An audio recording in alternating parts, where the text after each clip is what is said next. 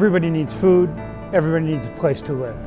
So one of the things that we focus on in Catholic Charities in New York is trying to do our part to make sure that people have decent, nutritious meals and that they have a place to live. So we provide over 5 million meals each year, regular and emergency, through our food pantries, our soup kitchens, and other programs. But what makes our programs incredibly special is the fact that we don't think it's good for somebody to be coming to those programs long term. So we try to provide some help to them in the form of some professional services so that those individuals can be helped to not come back, to move their lives forward, to live in greater independence.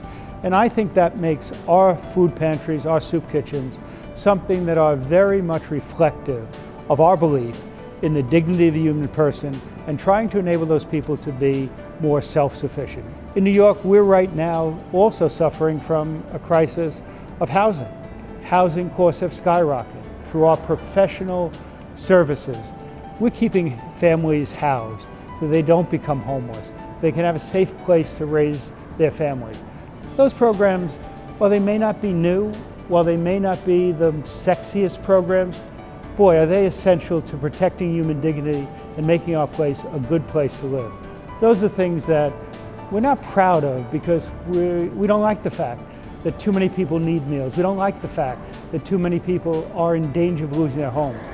But we are proud that we're being able to make our town a little bit more compassionate for some very hurting neighbors that we have. And so coming to these meetings is to realize that the help that we provide, the hope we create, is not small. Together, we're making a difference to make this country a more compassionate, a more just place with a lot of hurt that is there, but we're doing our part to make it a better place.